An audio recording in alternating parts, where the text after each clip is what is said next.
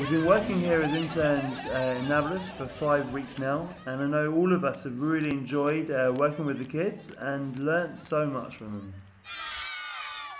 Because they've worked so hard on their art, drama, music, and sports projects, we really wanted to reward them with an afternoon of fun activities. So we created an event called Color Games, which is a field day in which the children are divided into teams and they compete against one another to complete a few fun challenges. We are ready! We are ready! We are ready! We are ready! Our goal was not only for the children to have fun, but also to learn the importance of teamwork and sportsmanship. So we chose 4 very different activities for the kids to take part in, and recognition was given for the teams who best demonstrated teamwork, respect and positive attitude. 2, 3, 4, 5, 6, 7, 8, 9,